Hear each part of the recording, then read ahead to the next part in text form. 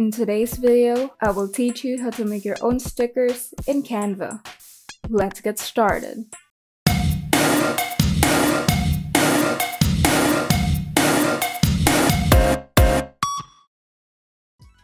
First, open Canva, and in the search bar, type in the keyword stickers. There are thousands of templates to choose from, but you can filter out the designs that you would like to use. To do so, simply enable the filters on the sidebar. Here, you can filter out the designs by style, theme, pricing, and color scheme. But if you would like to make your own stickers from scratch, simply click on the Create Blank Sticker option. But once you've found the right design for you, you can now customize it.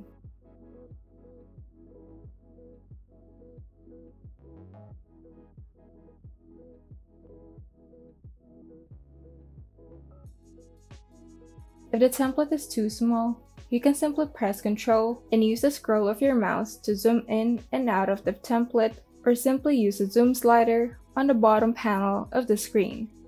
If you would like to add another page to your sticker, you can do so by clicking on the Add Page button, and if you would like to put a different design on the next page, simply select the page that you would like to customize and select the template that you would like to use for it.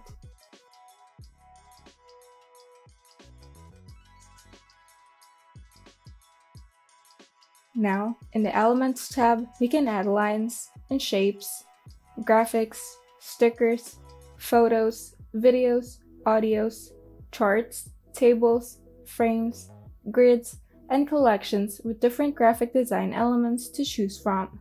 But if you would like to make the template more personal, you can upload your own photos, videos, and audio in the Uploads tab. You can also choose from different text combinations in the Text tab. Simply drag the text preset that you would like and customize it.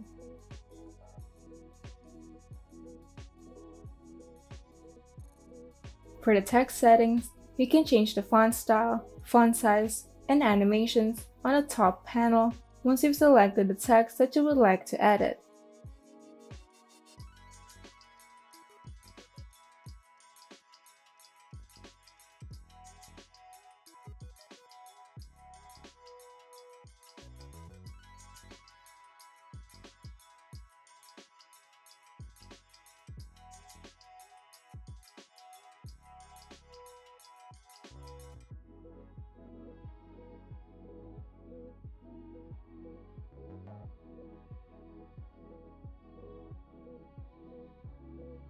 And once you're satisfied, you can now save it to your computer.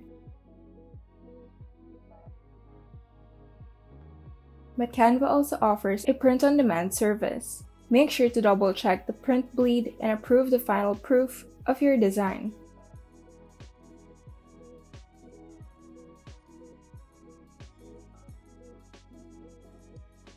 And once you're satisfied, you can now fill out the shipping and the billing information, and you're done.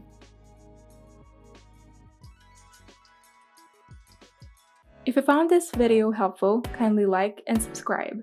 And if you want to see more tutorials, turn on the notification bell so that you can be updated whenever we upload new tutorials.